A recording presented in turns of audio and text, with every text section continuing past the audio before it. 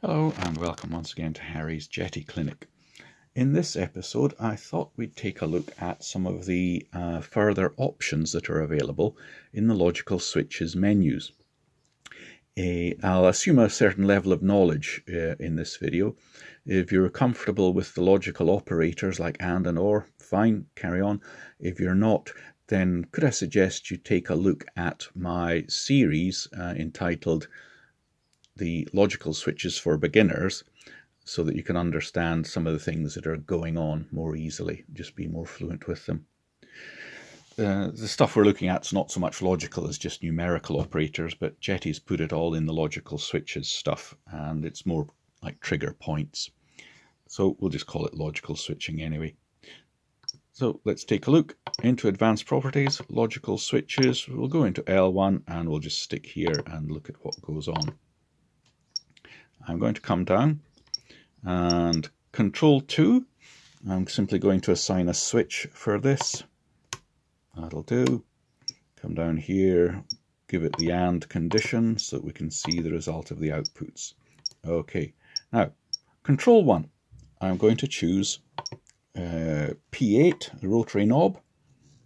There we are. And in previous episodes in the beginner series, we saw how we can choose this for our switching points. I don't want this screen. I specifically want this screen, the proportional one, but without the switch value setting on it. We keep going around. I don't want that one. Don't want that one. I want this one. Say OK, because over here now suddenly we've got a couple of new things have appeared. And what do these let us do? Well, if we move on from P8, for some reason it defaults to X is greater than, which is the second one in the list. So if we scroll backwards, we start with X is less than. And of course, if it defaults to 0%, which is the control at its midpoint. So if I turn the tuning knob down, it would go below 0, middle is 0, above it is 0. So now if I switch Control 2 on, so the AND switch will react if we go below 0. There it goes on, because the control's gone below 0. If I turn the control up above the midpoint, it goes off. Of course then, if I select X greater than 0, it's the other way around. With the control knob up, it's switched on, control knob down, the AND switch has gone off. Okey-doke. This one's a very interesting one, because it gives us a linear output as long as the AND condition has been satisfied with Control B, the switch. So as long as Control B is on, look, the output goes with the knob that I'm turning. So from plus 100 down through 0 down to minus 100. What happens if we lose the AND condition by switching Control 2 off? Well, it locks hard into minus 100%.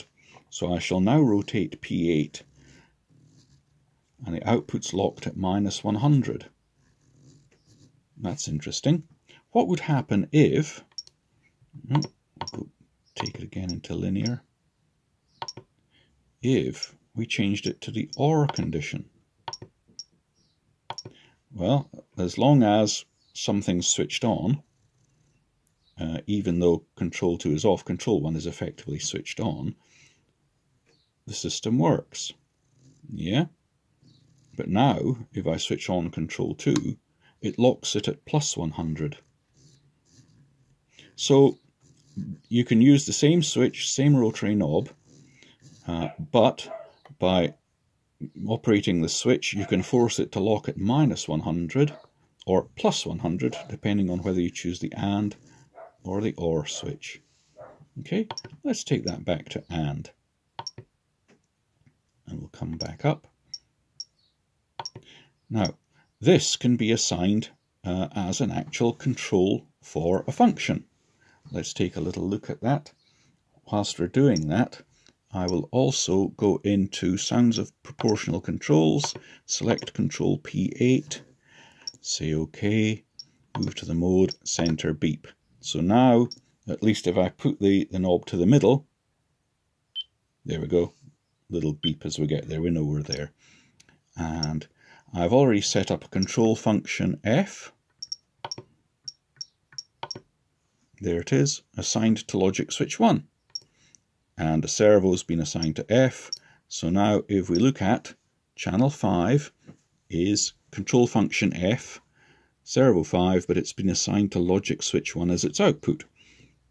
Now because the switch is on, we're in the AND condition. See, channel 5 works with the rotary knob. But if I switch the switch, bang, it's locked at -100. In that sense, it behaves like the throttle cut function. Now, of course, if I changed logic switch 1 to the OR, as we've seen, then operating the switch would lock it at +100. So now we have the option to lock a control off at +100 or -100, or you can lock it at 0, and there are two ways to do that. You may have seen in some of my other videos how I can use mixing of something back to itself at -100%, for example, to switch a gyro's gain back to 0 if you needed to switch it off in a hurry. Well, here's another way of doing it.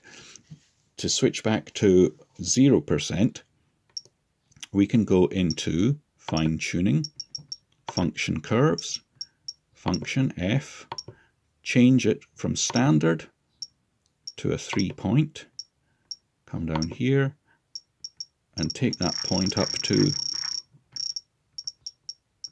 0. I'll switch the function back on. So there, now the target has appeared. That's where the control knob is. But you can see that once it gets down to 0, it sticks at that. Maybe not so great for the control knob. But what you could do is wind that up to, say, 50.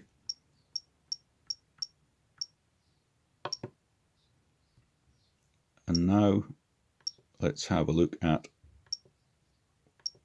what happens to the 5. You can wind it from 0 up to 100% and lock it out at 0. Okie doke. Let's go back into here and set it back to the standard curve for the moment.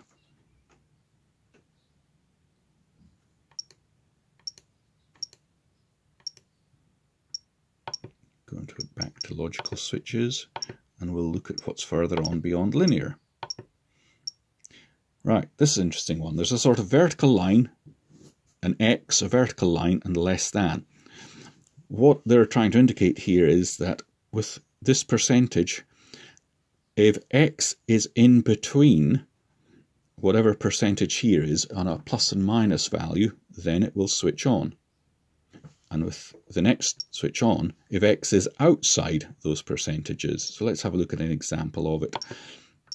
I'll say 10%. Well, I know it'll give us a bit more latitude in the movement. Go for 30%. Now, this 30 applies plus and minus. So if the X, meaning the position of the knob, is in between plus or minus 30%, it will switch on. If it goes outside plus or minus 30%, it'll switch off. So you can see the position of the knob is fairly close to 0. I'll move it down.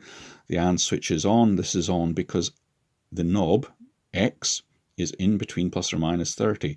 Once I get outside minus 30, see, it switches off. Or if I go outside plus 30, it switches off. And the other way around, X is greater than 30. So it'll switch on when I get beyond plus 30. There we go. And it'll switch on when I get beyond minus 30.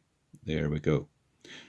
Now, where might you apply this? Well, you may have seen my video about creating an automatic rate switch for flicks and spins, in which, in effect, we do this with the elevator stick and the rudder stick, and we were using one of the other proportional controls, relying on the switch points being set in the Stick Switches Setups menu, which is in, I think it's the base, it's in Advanced Properties, but you have to then go to another menu to set it. Well, you could set it in here. Choose the elevator stick, choose X is outside, and put something like 90% there. Do the same with the other. And this, you could build all of that functionality within the one logic screen without having to go to your Stick Switches setups, unless you're happy to accept the sort of 75% that they choose. But if you needed the values that are in the Stick Switches setup menu to switch something else, then happily you can come here and choose your own values in the logic switch. What else have we got in here? X equals 30%. So if I turn the knob up to 30%, then the switch will come on. But did you notice it didn't? Because it's incredibly precise. X equals 30% is X equals 30.0000000% recurring forever. And the chance of you getting the control to that are very, very slim. So let's have a look. We've set X is equal to 0, which is stick at middle, which is the center beep. Will this ever switch on? Oh, did you see it flash there? Just the on point. There it is. I'm having to hold the knob between the detents in it. So, yeah, there's one click. There's neutral. There's another click. So it's very hard to get it exactly precise. So perhaps not a great deal of use. The next one on in the menu is a lot more use. It's X is around about the value. So around about 0. Can you see now it's easily switched on? I'll come one click off neutral. There's the center beep and it's switched on. I'll go one click away from neutral and it's off. So if you're looking to go for a particular value, you're probably better off with the X is near to, because it operates with a very small percentage either way. How are we doing? 12 minutes.